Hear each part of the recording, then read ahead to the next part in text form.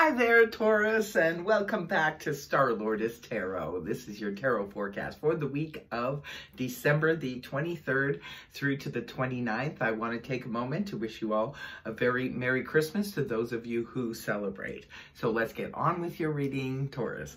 First up, we have Major Arcana, the Empress in the upright, followed then by the Nine of Wands reversed.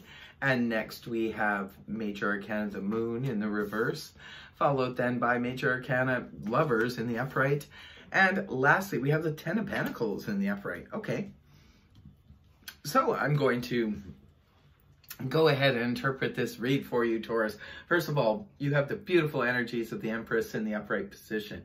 The Empress is all about feeling perhaps really abundant. This could be you, how you're feeling this week, or this could be someone very important that you're dealing with. The Empress can represent a mother or mother figure, a head of a company, that kind of thing, a CEO. This person is a matriarch, a person in a position of power. Now, you could be dealing with this person. This could be someone who's giving you aid or helping you out this week, showing a lot of compassion, caring, understanding, but she is also connected to abundance. So for some of you, this could be representing a family member. This could be representing a friend or a boss giving you a leg up, a heads up, something. But this person could be of great assistance to you, unless this is you yourself and your own energies in the Empress. And it's beautiful no matter how you slice it. And coming right off the hop, we have the Nine of Wands here in the reverse position. The Nine of Wands in the upright position can point to, this is the Wounded Warrior card, fighting many challenges, ready to fight another day if we have to. It's strength and reserve. When the card is inverted, however, it's good news because this points to peacetime. This is where, at least at the beginning of the week, you'll feel like you don't have to deal with challenges.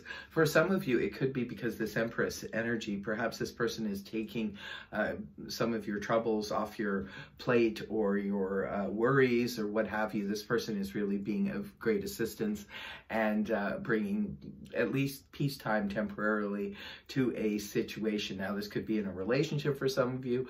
Others of you, this could be representing career, work, what have you, finances.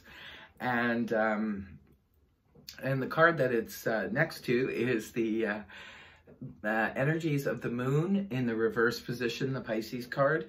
The Moon in the upright position can point to misunderstandings, illusions, deception, self-deception, that kind of energy. When it's inverted, however, this can point to gaining clarity on a situation. Again, could point back to this Empress. Maybe this person is bringing clarity to you and helping you to understand. Maybe a misunderstanding gets straightened out, that kind of energy. Really, really nice. And then moving towards the weekend, we have another Major Arcana here. You have three Major Arcana. Looks like an intense week for you, Taurus.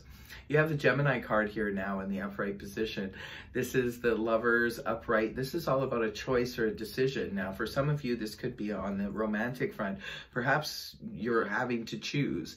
Now, we can always choose to love. We can choose not to love. We can choose to take our relationship to the next level or choose to leave it alone. There's a lot of choices when it comes to love and romance. We can be choosing between two different people, whatever the situation is, but it's not always romantic. This can also point to business partners or choosing between two different companies or something like that. There's an element of choice here, and it could come up perhaps suddenly even, maybe now because the clarity is here and now you understand that you have these other options.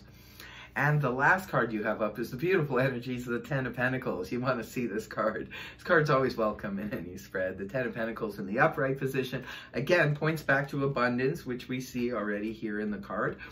So the Ten of Pentacles can represent sometimes an inheritance, a gift, bonus, that kind of thing, extra money that comes from wherever. Sometimes you don't even know that it's coming. It's just a surprise, a beautiful welcome surprise. Others of you could represent you're getting a pay raise, you're being offered a job that pays really well. It can also represent someone in the household, perhaps getting a pay raise, or someone getting a job, say a grown child or something, and now they're able to contribute to the household. What a fantastic reading here for you, Taurus. Taurus.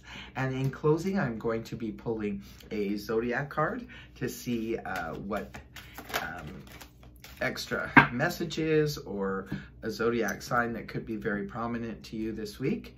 And we have Moon in Aquarius, free spirit. So your inner world, or your inner wild child awakens. So that could be the message for you, but Aquarius, Sun, Moon, or Rising could be important to you this week.